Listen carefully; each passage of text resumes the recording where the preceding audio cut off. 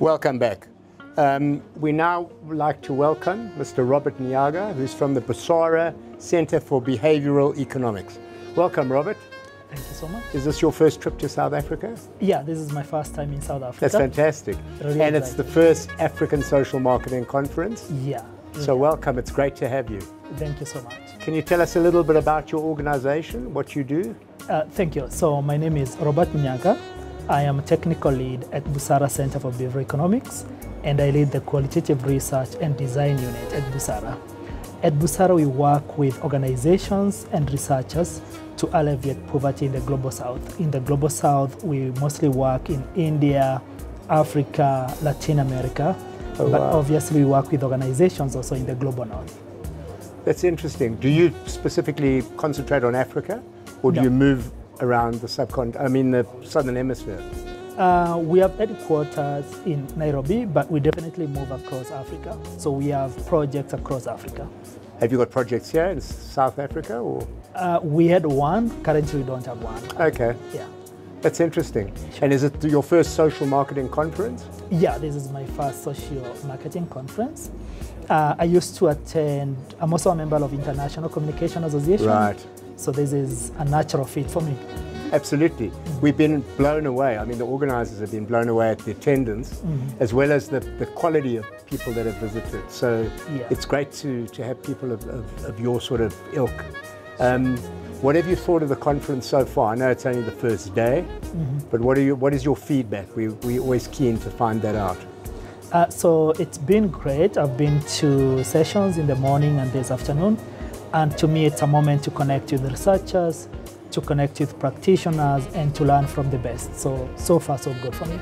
Oh, that's great. Yeah. What would you like to see? Obviously, they're looking at doing more of these conferences.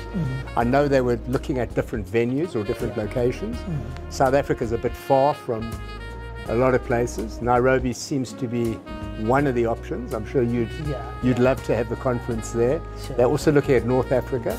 So it's the proximity to Europe, obviously, the proximity to the rest of Africa. Nairobi seems to be a center, a lot of NGOs there, the UN is there. Yeah. I know. So what would you like to see at conferences? If there's anything you could add, I'm sure the organizers would love to know. Sure. I think we need to open it more so people know what social marketing is, because it's bringing practitioners from across the board. So behavioral science, we have people from business school, and people doing SBC work. So first of all, we need to make sure we're promoting the conference even more. But I think this is a good step now that we have a conference focused on Africa. So this is a good start. And obviously we want, I think my recommendation would be for locations and venues to keep rotating across Africa. So we are not always coming to Africa. I'm hoping maybe next time we should come to Nairobi. Some other time we could go to Nigeria. Some other time we could go to Morocco and other parts of Africa. Correct. I think that's their plan. I think also in the planning, and this was the first, so we weren't able to do it, but we do a lot of live streaming of events. So the ideal scenario would be to have both the virtual event as well as the real live event, so that more people, a far wider audience, can participate. So part of what we're doing here, just so that the audience knows, is recording this so that we can share this content with those who can't attend, and moving on to other conferences, do the same. Because clearly the message is around social marketing and the value it brings to the community.